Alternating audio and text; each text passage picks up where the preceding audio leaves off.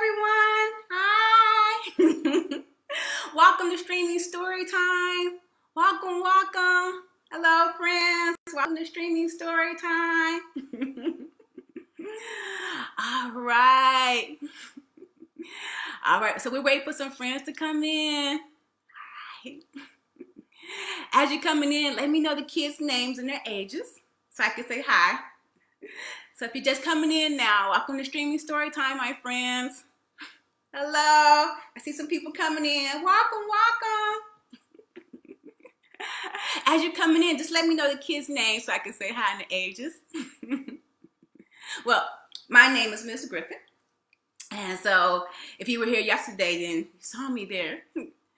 All right, my friends. Hi, welcome.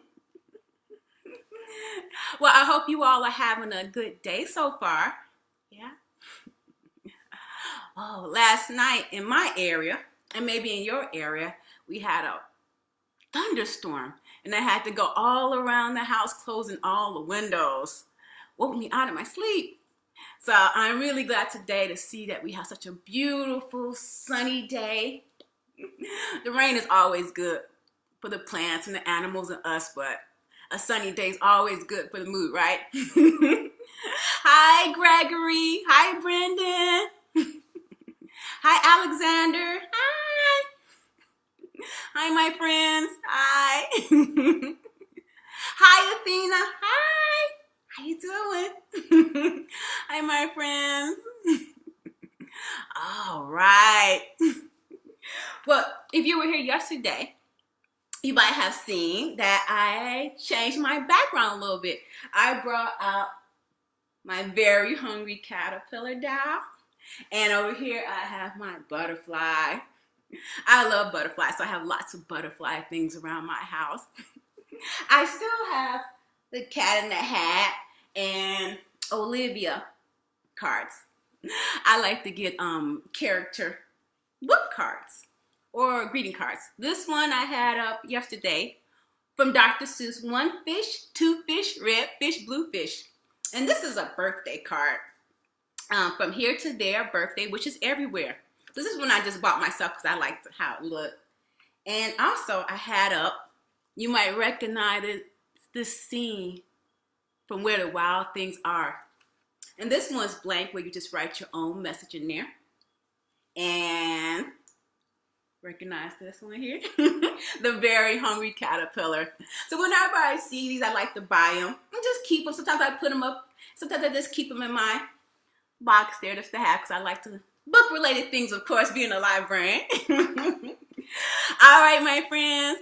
Hi, Ansley. Hi, Ansley. How you doing? Hi, Aaron. Hi, James. Hi, friends. How you doing? Welcome to story time. Hi, Sophia. Hi, Robbie. How you doing? All right, my friends. All right. I think we're going to go ahead and get started. All right. Well, welcome to Streaming Storytime. My name's Miss Griffin, and I work at the East Roswell Library. So we're going to get started with the mystery box. Here's my box, and here's my lid. I wonder whatever inside is hid. Should we open it up? Yeah. All right, I'll give you a hint. It is an animal, and it has big floppy ears, and it has a long nose, which we call a trunk, and goes, ah! I bet you can guess what it is by now. I think you can. What is it? It is an elephant. Oh, Willa Wallaby Woo. The elephant sat on my shoe. Willa Wallaby when the elephant sat on my hand. Willa Wallaby woes. The elephant just sat on my nose. Willa Wallaby wee. That elephant just sat on me. Oh, no. It's a good thing it's a small elephant, right? So I have my little elephant puppet today because our first story is all about an elephant. And this elephant, he's special. This story is called Elmer by David McKee. There once was a herd of elephants. Elephants young, elephants old, elephants tall and short, fat and thin. All were different, but all were happy, and almost all were the same color. All except for Elmer. Elmer was not elephant color. He was patchwork. Elmer was yellow and orange and red and pink and purple and blue and green and black and white. Very colorful, beautiful elephant, right? It was Elmer who kept the other elephants happy. Their games and jokes were always his idea. If the elephant was laughing, the cause was usually Elmer. But Elmer himself was not happy. Who ever heard of a patchwork elephant, he thought. No wonder they laugh at me. One morning, just as the others were waking up, Elmer slipped away. As he walked through the jungle, Elmer met the other animals, and they said, "Good morning, Elmer." After a long walk, Elmer found what he was looking for. A large bush covered with elephant-colored berries. Can you see those? Elmer caught hold of that bush, and he shook it till the berries fell to the ground. Then Elmer laid down, and he rolled over the berries this way and that way. And he picked up a bunch of berries, and he rubbed them all over himself till he was covered with berry juice. And when he was finished, there wasn't a sign in any yellow, or orange or red, or pink or purple, or blue or green or black and white. Elmer looked just like any other elephant. On his way back through the jungle, Elmer passed the other other animals, and they said, "Good morning, elephant." They didn't recognize him, right? When Elmer rejoined the herd, none of the other elephants recognized him. Oh no, there he is right there. As he stood there, Elmer felt that something was wrong. But what? He looked around. Same old jungle, same old blue sky, same old rain clouds, same old elephants. The other elephants were standing there absolutely still, silent and serious. Elmer had never seen them so serious before. It made him want to laugh. Finally, he could bear it no longer. He lifted his trunk, and at the top of his voice, he went, "Boo!" The other elephants jumped in surprise. Elmer was helpless with laughter. Then the others began to laugh. "Too bad Elmer isn't here to share in the fun," they said, laughing harder and harder. And then the rain cloud burst. And when the rain fell on Elmer, his patchwork started to show again. "Oh, Elmer," said an old elephant, "you played some good jokes, but this has been the biggest laugh of all. What would we do without you?" "We must celebrate this day every year," said another, "the day of Elmer's best joke." "All of us elephants will decorate ourselves in his honor," said the third, "and Elmer will decorate himself elephant color." And one day each year, the elephants color themselves yellow, or orange, or red, or pink, or purple, or blue, or green, or black and white, and have a parade. And if you happen to see an elephant in the Elmer's Day parade who was an ordinary elephant color, you will know it must be Elmer. The end. I like that story. Sometimes it's special to be special and be unique and be yourself, right? Yeah. All right, my friends. I brought another another little puppet friend. He's very small, so I'll bring him up close. Little monkey. All right. The itsy bitsy monkey climbed up the coconut tree. Down came a coconut and hit him on his knee. Ouch! Along came his mommy who kissed his pain away. And the itsy bitsy monkey climbed up the tree again.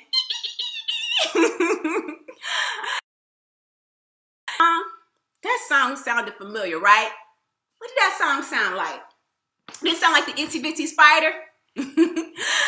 I think we should sing that together. All right, get your spiders together. You ready? All right, let's go. The itsy bitsy spider climbed up the water spout. Down came the rain and washed the spider out.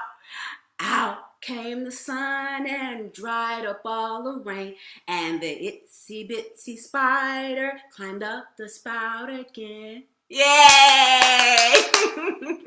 One of my favorite rhyme songs there. All right, my friends, you ready for the next story? Well, this story is about some silly monkeys. Actually, 8 silly monkeys. Let's count them together. Got 1, 2, 3, 4, 5, 6, 7, 8. 8 silly monkeys. 8 silly monkeys jumping on the bed. One fell off and bumped his head. Mama called the doctor and the doctor said, "No more monkeys jumping on the bed." You think the monkeys are going to be good and stop jumping on the bed? We'll see. 7 silly monkeys skipping on the bed. One fell off and bumped his head. Mama called the doctor and the doctor said, "No more monkeys skipping on the bed." Think they're going to be good? No way. 6 silly monkeys tumbling on the bed. One fell off and bumped his head. Mama called the doctor and the doctor said, "No more monkeys tumbling on the bed." So they didn't tumble on the bed anymore. They are 5 silly monkeys dancing on the bed. One fell off and bumped his head. Mama called the doctor and the doctor said, "No more monkeys dancing on the bed." Are they going to be good? Absolutely not.